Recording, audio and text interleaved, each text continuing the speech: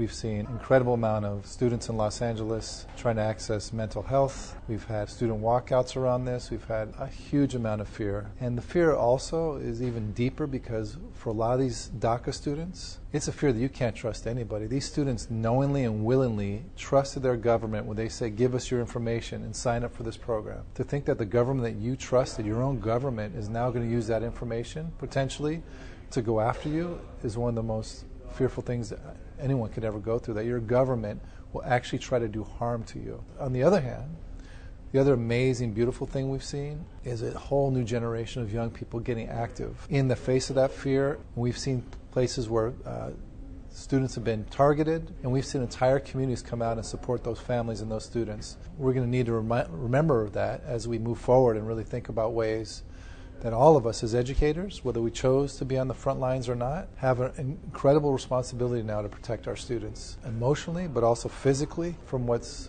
being threatened now by this DACA change.